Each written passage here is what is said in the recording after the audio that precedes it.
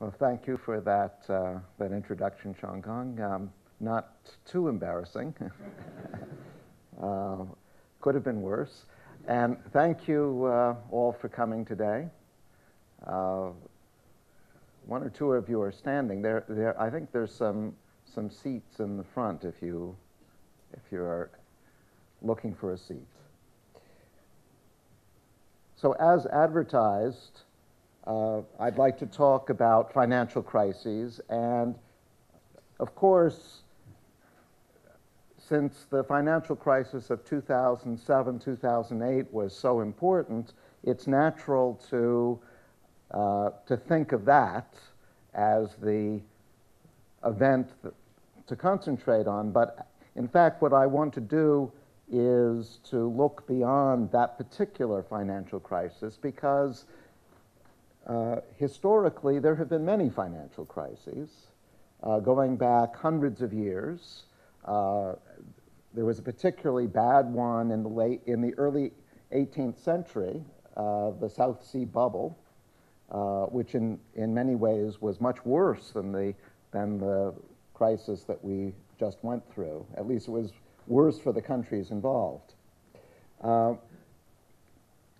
reasons that I will come to, we're probably never going to be able to limit crises altogether.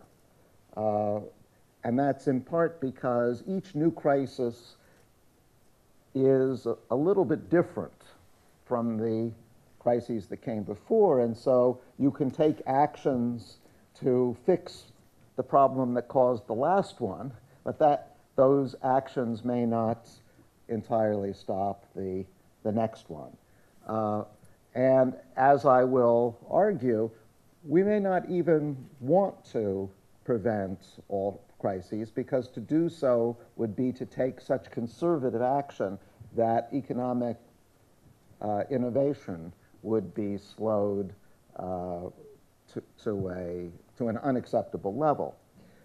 What we can do, and this will be the main emphasis of my talk, is to improve the limits that we place on crises. So the big problem of the crisis of 2008 was that it was allowed to spread and envelop virtually the entire financial system. It started in just one part of the financial system, the mortgage loan part of the system, and actually just a small part of that. It was the subprime mortgage loan part, but for reasons I will come to, it ended up bringing the entire financial system almost to a standstill. And that, I will argue, it was unnecessary, and there are things we can do to stop that from happening. So here are the topics I'd like to cover. First, why is the financial market, why is the credit market so different from most other markets? In the credit markets, every so often there's one of these meltdowns or near meltdowns. That doesn't happen in most other markets that we deal with. And it's important to understand why it happens with credit and not these other markets. Another important difference is that for the credit market to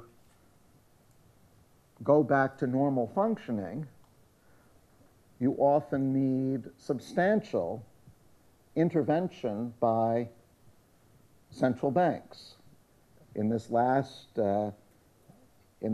crisis, the Federal Reserve in the United States, the European Central Bank in Europe were major players in trying to get the economy going again. There are problems that go wrong in other markets from time to time, but we don't typically need a lot of government intervention to get those markets back on track. And the question is, why not? What's different about credits?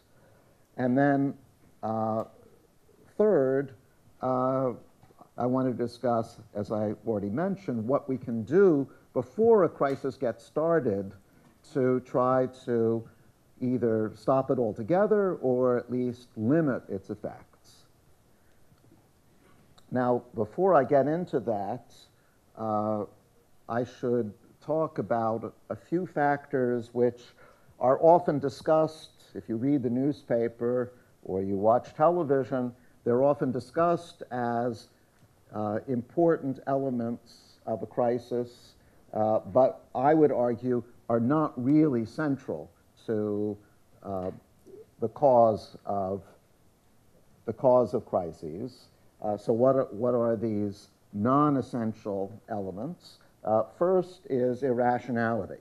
So if you look at the previous crisis, the big crisis of 2007, 2008, you could see quite a lot of irrationality in the sense that there were bankers who were trying to make loans to borrowers they knew were never going to repay these loans because these borrowers were too poor. So it looked pretty irrational to try to make the loans, and it also seemed pretty irrational on the part of the borrowers to take loans which they couldn't pay back, since they would then lose their houses or lose whatever it was that they had made the loan for. So there's plenty of irrationality observed in that crisis. Nevertheless, I would argue we would have had a serious crisis even without that kind of irrationality. And so the irrationality is not central to the crisis. In the same way that panic clearly played a role when Lehman Brothers failed in 2008, that clearly caused a panic. There was a credit crunch within a few days. But again, even without Lehman Brothers failing, a lot was already going wrong and probably still would have gone wrong. So the panic was not crucial to the crisis. Sometimes argued that the problem that we saw in the most recent crisis was that bankers were too greedy. That's a claim which I find difficult to evaluate, because on the one hand, we celebrate bankers who are ambitious and who are trying to make loans to fund innovative activity. On the other hand, we castigate bankers who are making loans just to make money. It's very difficult to draw a line between the two. What is the line between ambition and greed? We don't really know how to draw that line. So I don't think of greed as a critical factor in the creation of financial crises. What about lack of ethics? Well, we saw some pretty shady characters in that crisis. Warren Buffett has this expression that it's only when the tide goes out that you see who is swimming naked, who is not behaving himself, and that's true. But I would argue that the problem wasn't so much that people were violating the rules, but that the rules themselves were not set up well for the system to operate. And I will be talking about those rules a bit later on. Then there are people who blame the crisis on macroeconomic instability, the fact that there was too much consumption in the United States, not enough consumption in China, and it can you can make the case that both of these things were true, but it's difficult to see how such a discrepancy could cause a crisis. For that matter, we still have overconsumption in the U.S., and we still have oversaving in China, maybe not as much as before, but we still have this discrepancy, and yet we're not in a financial crisis anymore. So the macroeconomic explanation doesn't seem right. Sometimes the crisis is blamed on the fact that there were these very complicated mortgage-backed derivatives that were created, and there certainly were such derivatives, and they certainly helped to spread the crisis farther than it might have gone otherwise. But the derivatives didn't cause the crisis in the first place. For the derivatives to have some effect, there had to be some more central cause, which the derivatives helped bring to the peripheries of the financial system. So I don't blame derivatives as a central cause. Sometimes it's the crisis is blamed on the bankers and the fact that bankers were being rewarded to make bad loans. I would argue that the problem wasn't so much that bankers were getting loans, getting bonuses for making loans, but they weren't being punished for loans that went bad. So yes, there was a problem with bonuses, but it wasn't the fact that bankers were getting rich that per se was the problem. It was the structure of the bonus system, and I'll have more to say about that. And then finally, you hear this phrase, banks that are too big to fail, and how somehow we were the victim of banks that were too big to fail. As you will see, I don't believe in the too big to fail argument. I don't think that the problem was that banks were too big to fail. In fact, I'm going to argue that the fact that there were some big banks really didn't matter all that much. There may be some arguments against having big banks, but they were not the central problem. And in fact, there were countries like Canada. Canada is a country where almost all the banks are big, and yet they had no bank failures at all. So it's not bigness per se that's the problem. Or there might be a problem with bigness, but it's a very limited problem, which I will come to later on. So now that I've discussed about all of the things that were not wrong, what do I think really was wrong? Well, why is the credit market different? And there are really three things that I want to emphasize. The first is a pretty much obvious remark, which is that the credit market, unlike most other markets, really is essential for the rest of a modern economy to function. You can have an economy without potatoes, unless you're really fond of potatoes. There are reasonably good substitutes for potatoes, and if there's a crisis for potatoes, it's not going to bring down the market for automobiles.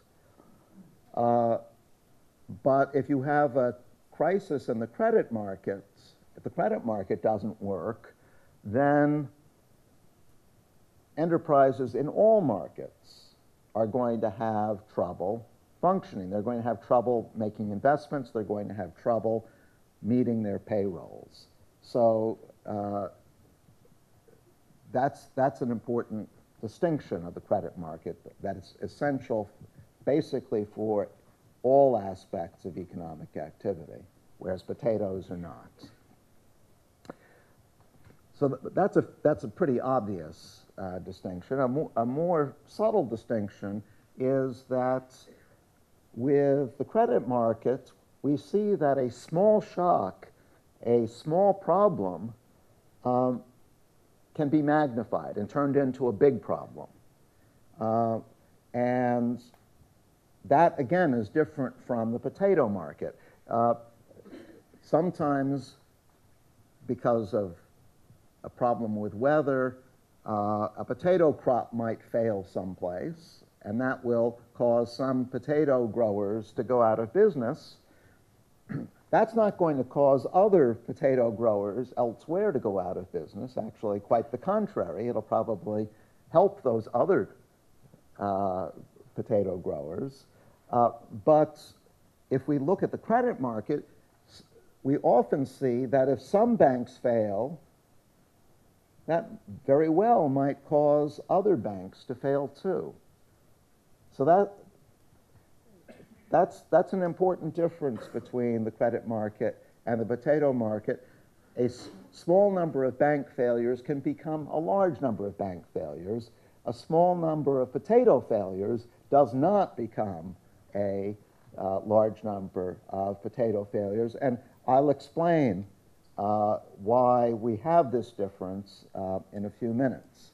And a related thing I wanted to discuss is the idea that the credit market is not self-correcting in the way that many other markets are. The potato market is self-correcting. If some potato growers fail because of crops going bad, well, there'll be some other potato growers who will step into the breach and increase production, and that will resolve the potato crisis. There's no need for government intervention.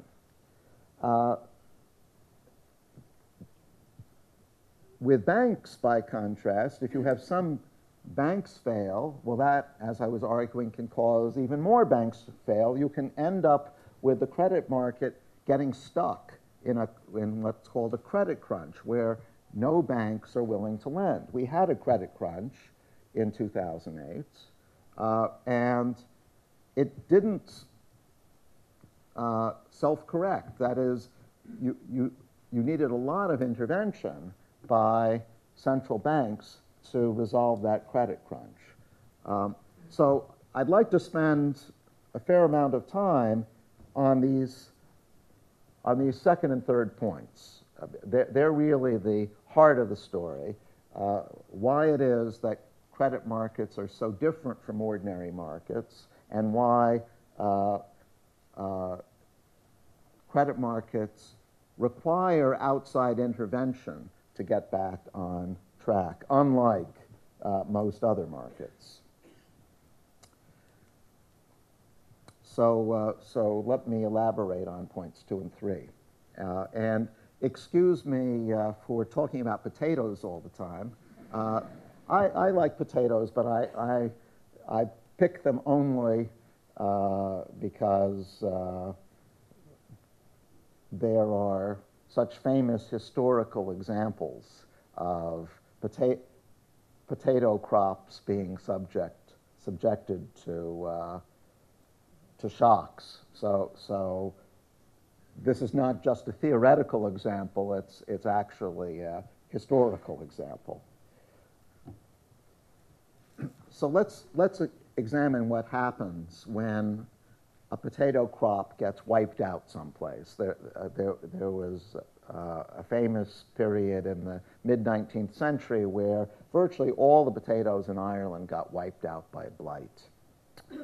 Well, the immediate effect was that since potato output was now a good deal lower than it was expected to be, the price of potatoes, the world price of potatoes, went up very significantly.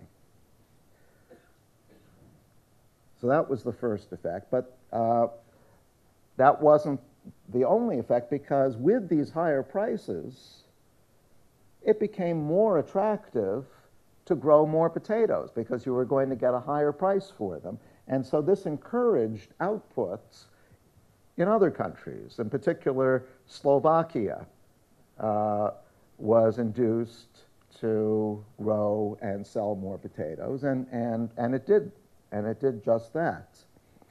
So ultimately, the initial problem, which was not enough potatoes, was corrected, and it was corrected precisely because the market was allowed to work on its own. The price rise was a signal that there should be more production, and that's exactly what happened.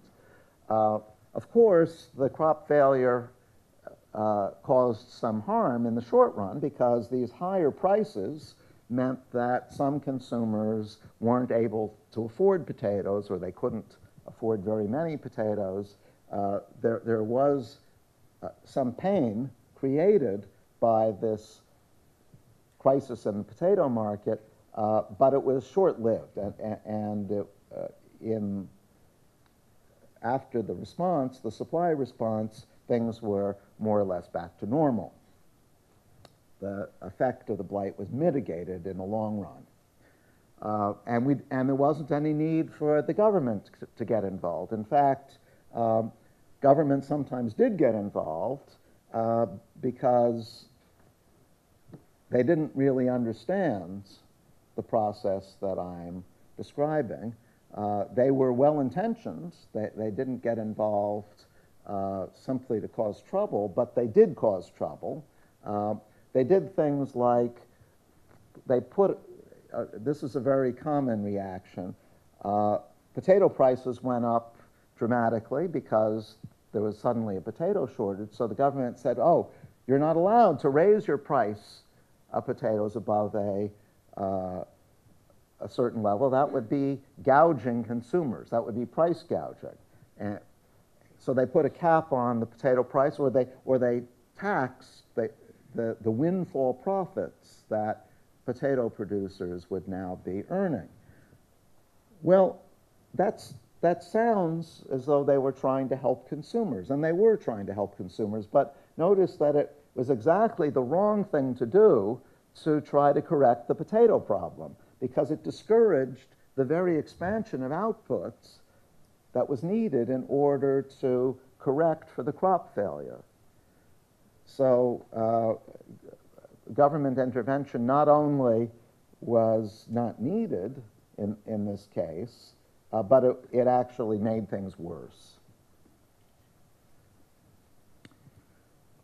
So what about the credit market? I would argue that there's a sense in which the credit market is just the opposite. And here's why. But let me give you a very pared down, very simplified, or maybe oversimplified description of how the credit market works. Credit market starts with entrepreneurs. Entrepreneurs have ideas for how to make something, how to create a new good, but they don't have the money to put this new idea into effect. So they go to banks.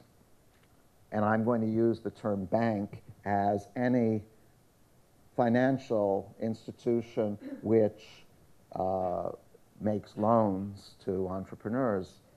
Banks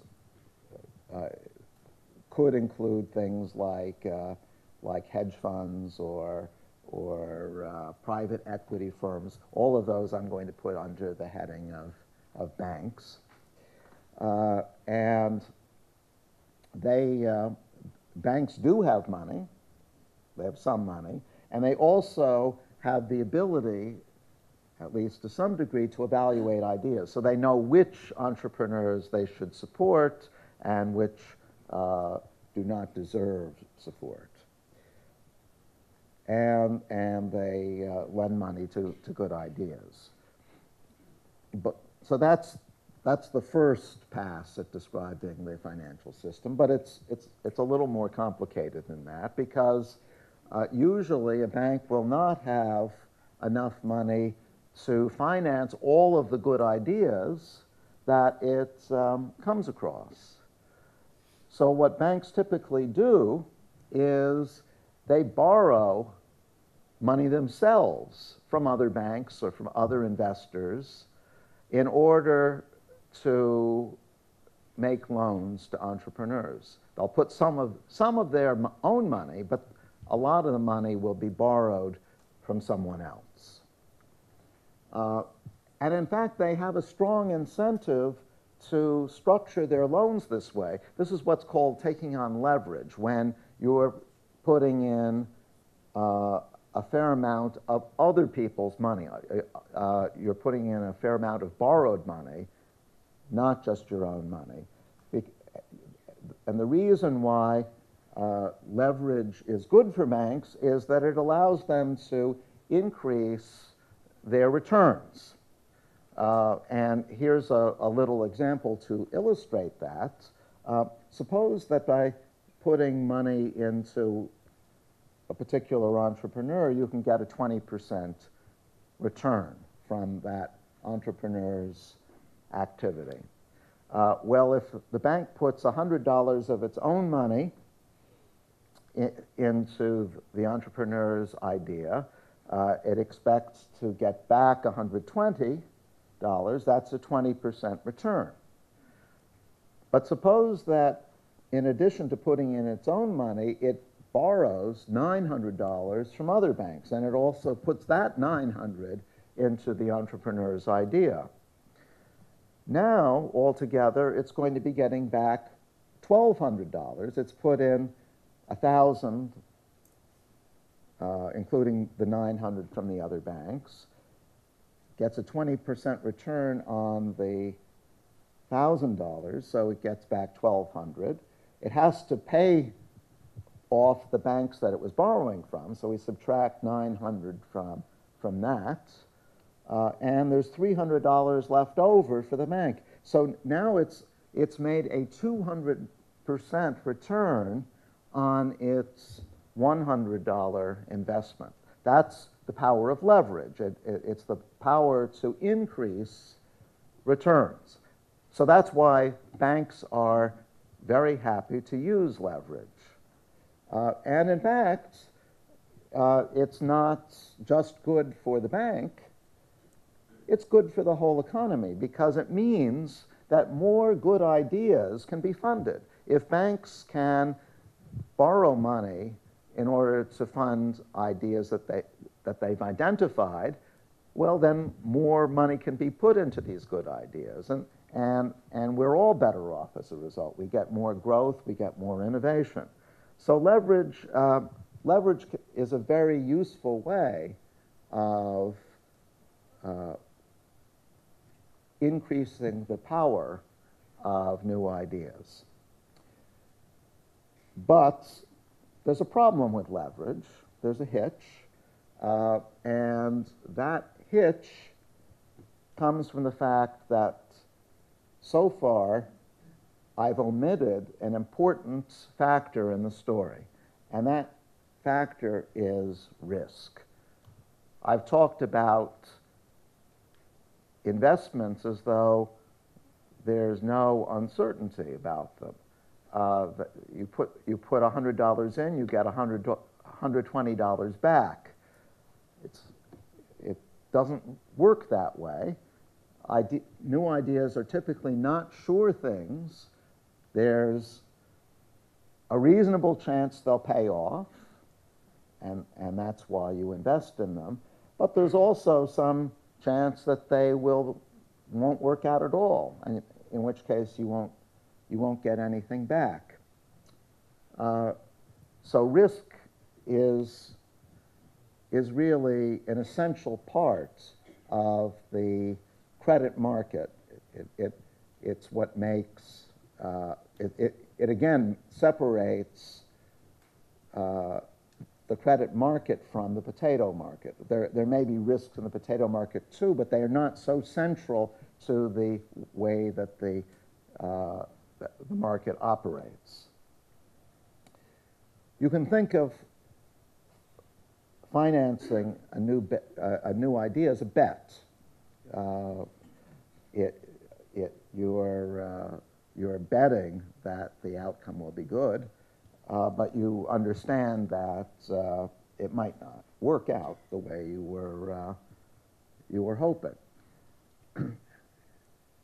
Now, once you combine leverage and risk, you've got a possibly dangerous combination, because leverage increases risk.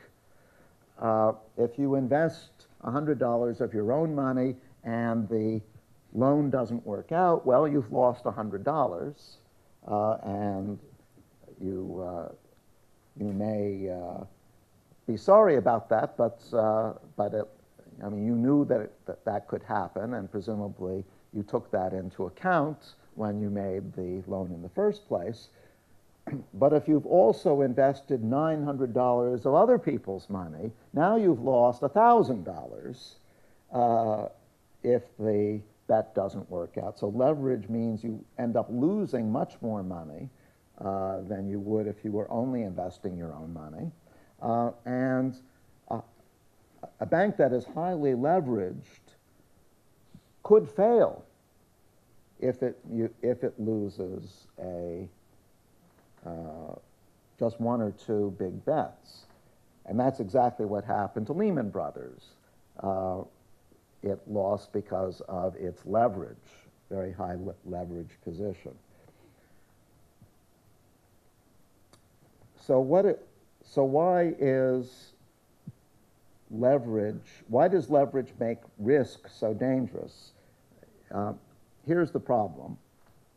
If the bank makes a loan and the loan goes bad and that causes the bank to fail, that would be not a big problem if the problem didn't go beyond the original bank. After all, it was taking a calculated risk, and the risk didn't work out. It just has to accept that that's part of the game. Sometimes you lose, and maybe sometimes you even go out of business. But the problem is that if you're highly leveraged, the fact that you are going out of business might imply that other banks have to go out of business too, because you're not able to repay them. Now they're in financial trouble, and we can in fact have a chain reaction of failures. A problem that starts small can spread and affect more and more banks through leverage. So leverage is the device that turns a small problem into a large problem. We call this large problem systemic risk. So leverage creates systemic risk, the possibility that the entire system, through leverage, might be affected by what was originally a fairly small problem. And so now we see a central way in which the credit market differs from the potato market. As I was arguing, the small problem in the credit markets can spread and become a big problem. That cannot happen in the potato market. The small problem there gets self-corrected by other potato producers stepping in and increasing production when there's a potato shortage. So the credit market's not self-correcting, the potato market is. And notice that in this story I've told, I haven't had to appeal to panics or irrational responses or greed or unethical behavior. All of the participants in the credit market are behaving exactly the way that economists typically say they behave. They're just out to maximize their payoffs. So it's not a problem with them that causes this credit this credit crisis. It's a problem with the credit market itself. And so I'd like to spend some time talking about what we can do to stop this from happening. And again, it's not to change the objectives of bankers or to teach them to be more rational. It's not to try to affect their behavior. It's to try to make the rules of the credit markets more reasonable. So it's going to be an effort in market design, or mechanism design to get the market to have a set of rules that work better.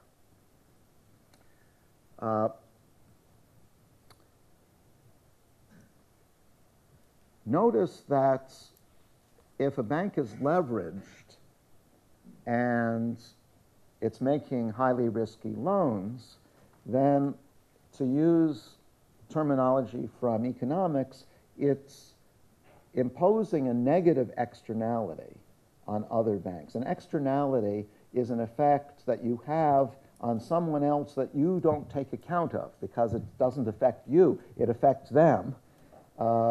And a negative externality is one which affects the other banks negatively. We know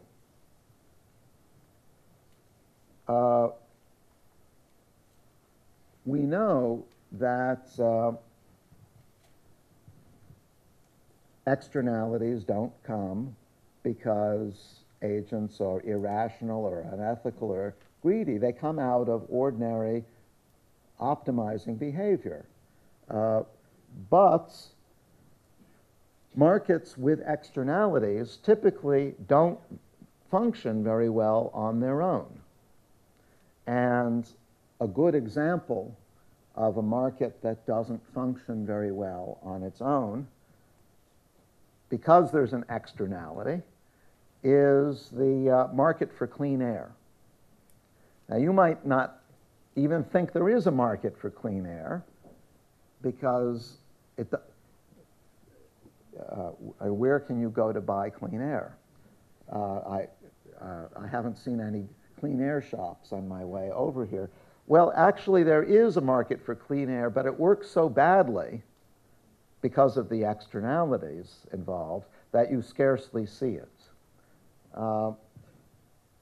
Let me give you an example of where we do see it a little bit. Imagine that there's a laundry right next door to a steel plant. A steel plant is exuding a lot of black smoke in its production process. This is not good for the laundry, which is trying to get clothes clean right next door. And so the laundry might go to the steel plant and say, look, if you reduce your smoke, I'll pay you a fee. And things like this often happen in practice, and that is a clean air market. The laundry is buying clean air from the steel plants. Why don't we see more of that? Well, the complication is that the smoke doesn't just affect this laundry, it affects many other laundries, many other enterprises. Every time one of these enterprises comes to the steel plant and says, I will pay you something if you reduce your smoke, it's conferring a benefit on all of the other enterprises that are hurt by the smoke. In other words, most of the benefit from reducing smoke is not going to the laundry that's paying for it. It's going to the other laundries or the other enterprises that don't that are harmed by the steel plant smoke. So any given steel plant, any given laundry, doesn't have the incentive to reduce the smoke by very much, because most of the benefit of that reduction is going to someone else. It's what's called a free rider problem in economics. And it means that each laundry is going to be underpaying to reduce smoke reduction. We're not going to we're not through this smoke reduction market going to reduce smoke by as much as it should be reduced, because every laundry is going to be free riding on other laundries. So what is the solution? How do we get clean air when the clean air market works so badly? Well, we get it because the government comes in. The government comes in and either limits how much smoke emissions the steel plant can create, or fines the steel plant according to how much smoke it puts out. It intervenes in the clean air market. Well, by the same arguments, by analogy with the clean air market, we also have an externality in the credit market. The credit market generates too much risk and too much leverage relative to what is good for the economy as a whole. I would argue that this requires two interventions to solve the problem. One intervention occurs after a crisis has already started, after banks have already got into trouble. That's ex post intervention, but we can do what we can to try to stop a crisis from happening in the first place. That's ex ante intervention, and I would argue we need both ex ante and ex post intervention to get the credit market working properly. And let me explain why. Let me start with ex post intervention. So imagine that even though you might have taken measures to try to stop crises, one started anyway.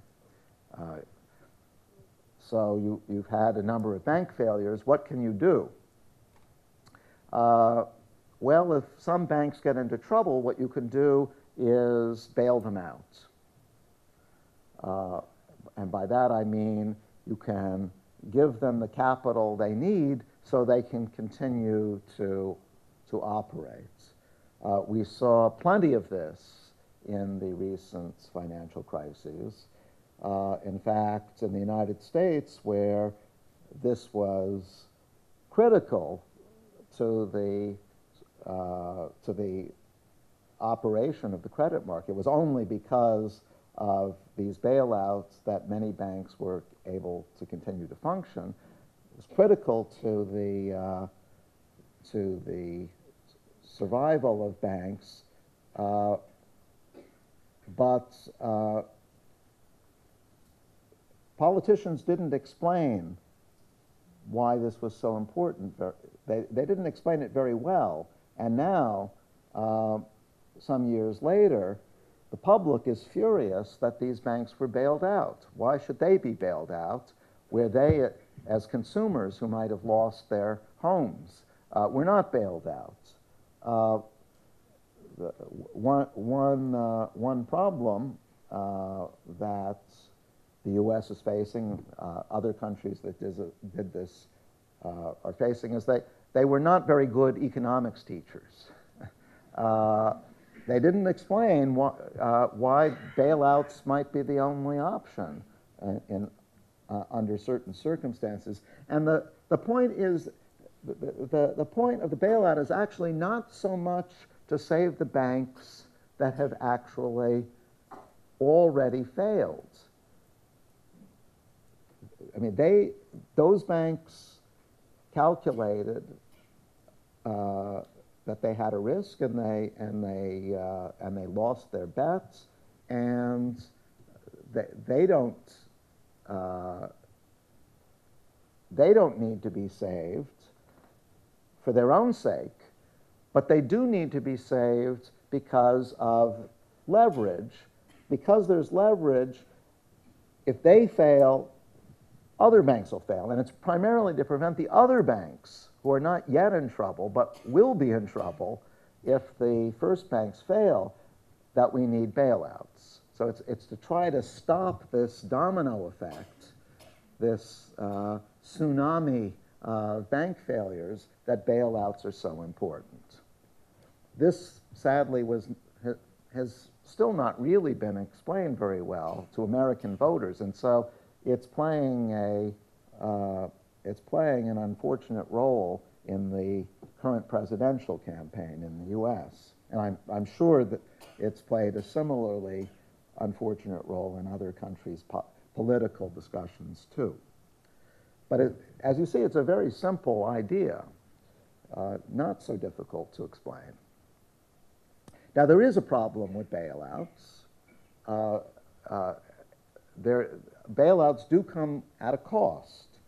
And the cost is that if you're a bank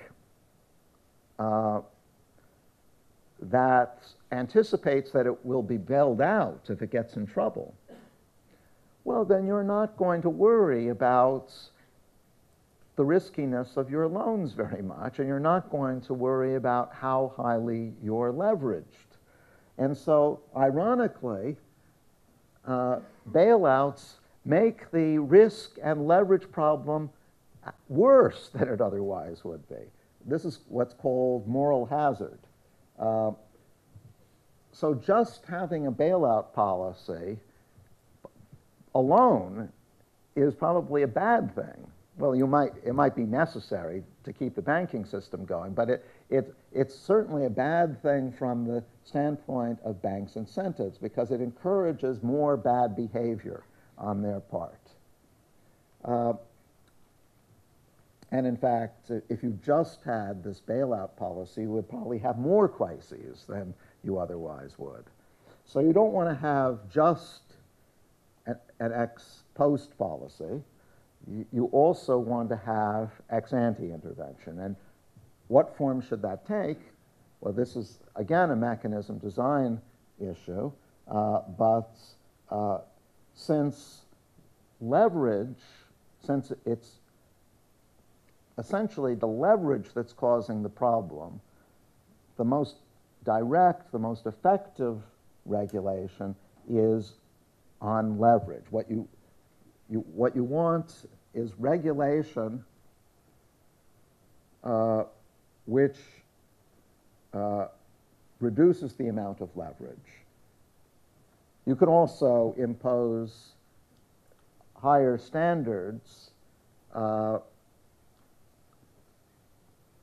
loans. So the most recent crisis started because banks were making loans to borrowers who were not very creditworthy. These were the so-called subprime mortgage loans. One form of regulation which would have stopped that would have been minimum standards for loans.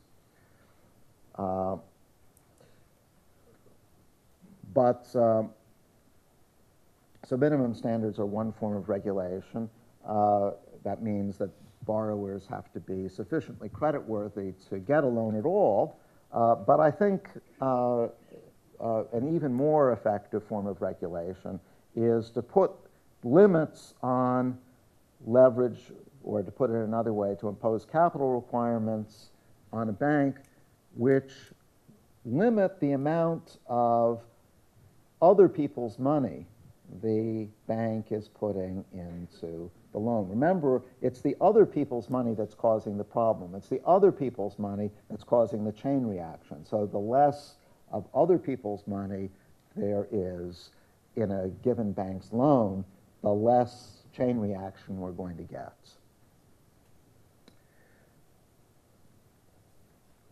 Now there are, actually this slide is the critical form of ex-ante regulation. If you do just these two things, you've probably already done enough to deal with the major threat of a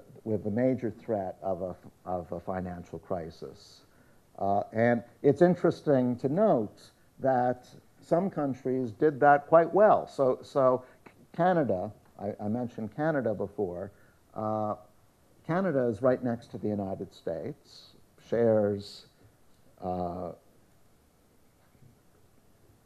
many markets with the United States, but Canada regulates its banks from the standpoint of leverage much more tightly than the U.S. And it's notable that there were no bank failures in the Great Crisis.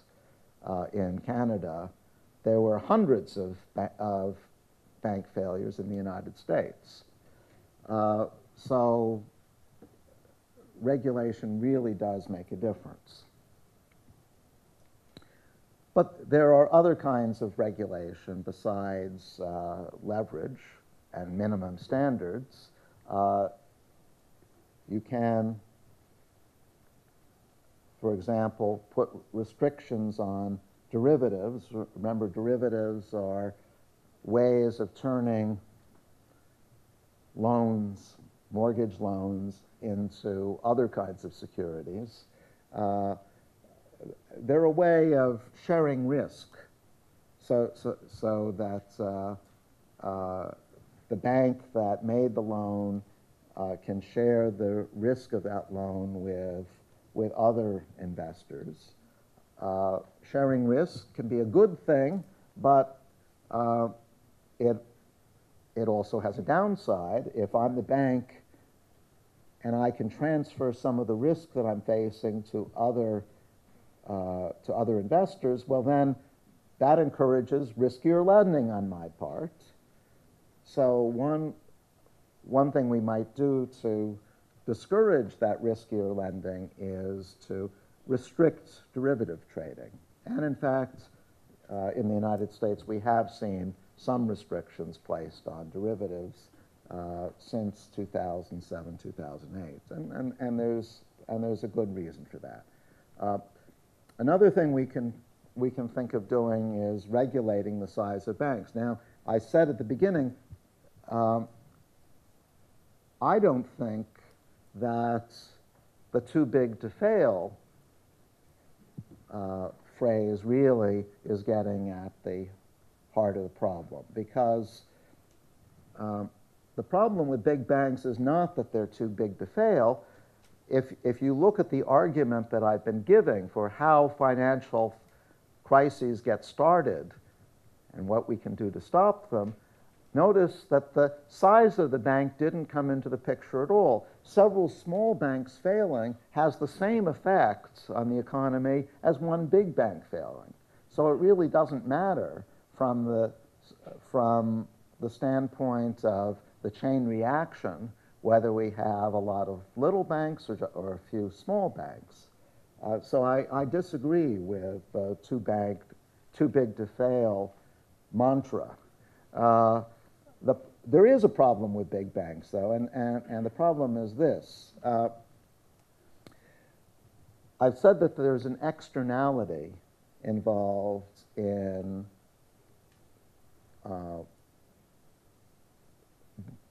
bank lending.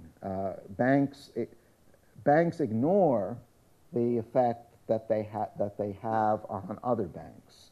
They take too much risk. They take too much leverage. And in particular, banks don't have the incentive to diversify sufficiently because some of the effects of that diversification isn't on them, it's on these other banks. So this is why big banks might be problematic. Big banks might not diversify sufficiently, and so that makes them likelier to fail. Now, of course, small banks are also under-diversified, and that might make them more likely to fail too. But you get, here's the point, you get some natural diversification if you break up a big bank and turn it into several small banks, because once you've broken up the big bank, the different pieces are likely to do different things. So you get some diversification just by virtue of the fact that they're not all one bank anymore. I think that's a valid argument. It's not the argument that's usually made against big banks, though. The usual argument that's made about big banks is that they have to be bailed out. But small banks do too.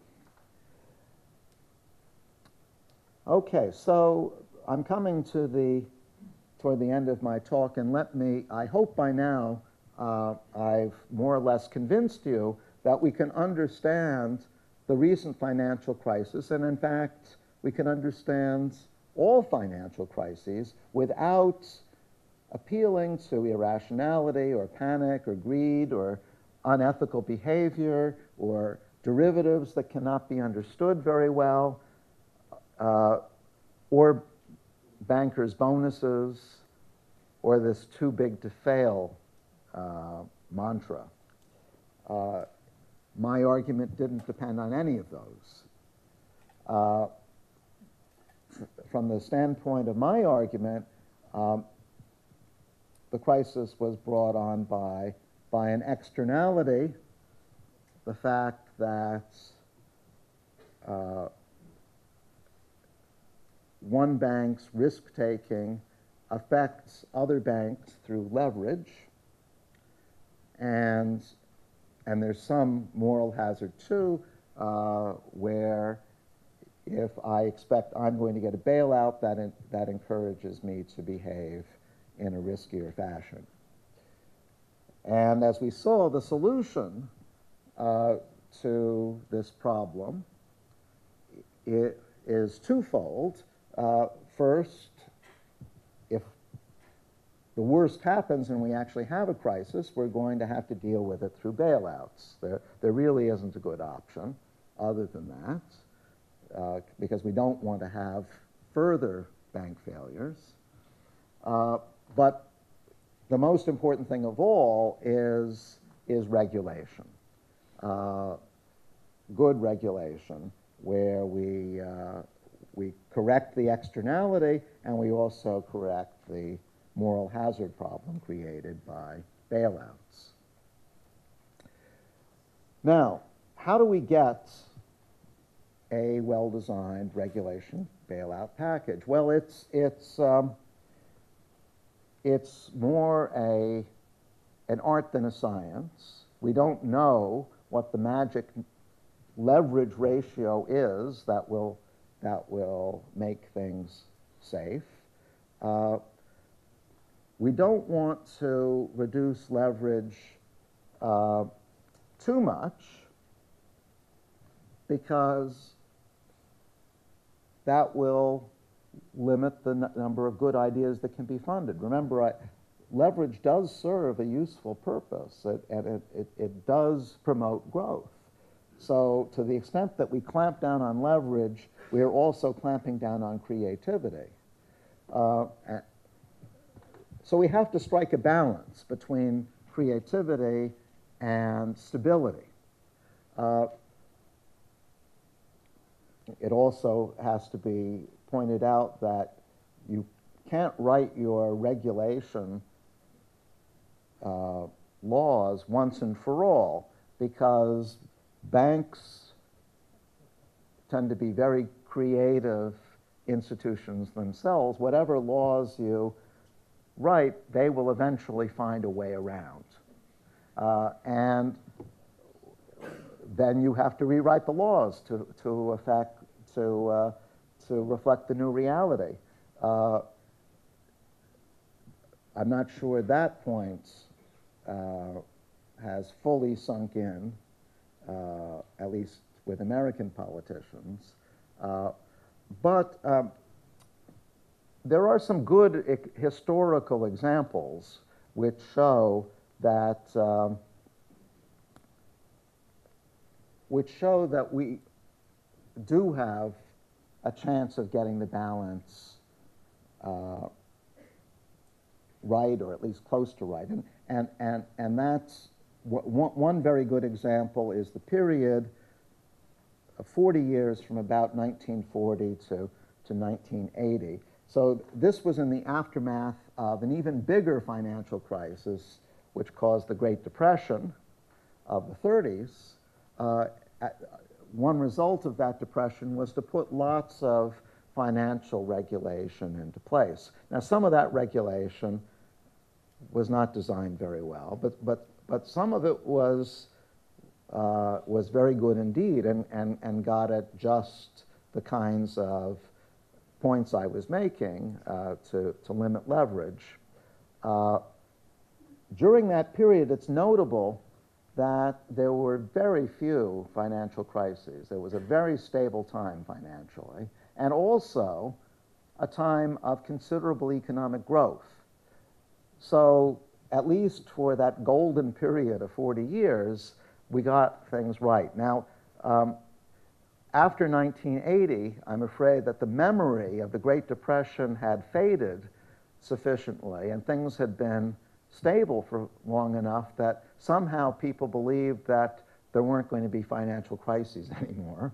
And so gradually we saw the regulations eliminated, or even when they weren't eliminated, innovative banks worked their way around them. So we now have a huge shadow banking sector, which are not covered by much regulation at all. That's all post-1980.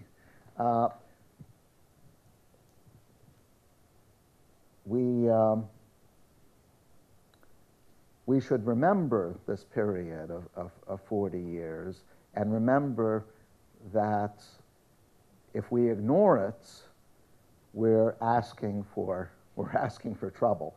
So in the end, I'm not arguing that we can get rid of financial crises, and to get rid of financial crises might involve overly strict regulation anyway. But we can certainly reduce the probability of financial crises a lot better than we've done, and we can also reduce the severity of financial crises a lot better than we've done. And with that optimistic remark, I will stop and thank you for your attention.